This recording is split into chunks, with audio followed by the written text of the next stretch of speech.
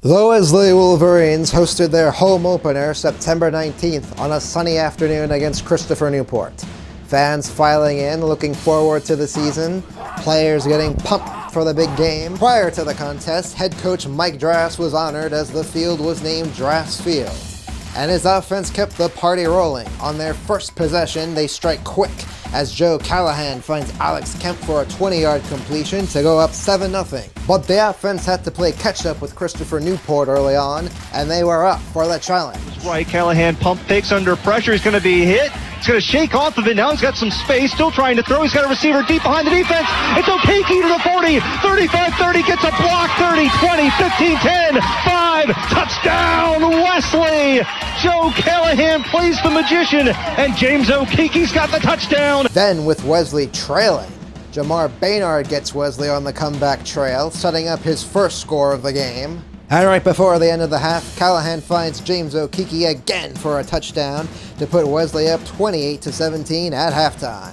In the second half, the defense made adjustments and played like the unit that shut down Frostburg State. They got after the quarterback and forced some turnovers, limiting the captains to only 7 points in the final 2 quarters.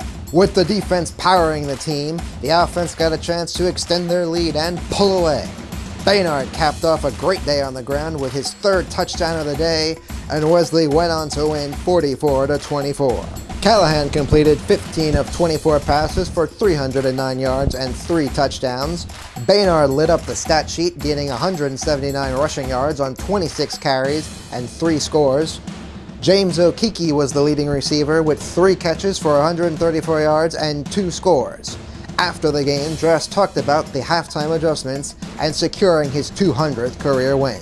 Well, we tried to bring some pressure on them, and try and do some things up front to get in that quarterback's face. We tried to bring some pressure early on with zone concepts behind it, and he kind of threw the hot area and hurt us a little bit.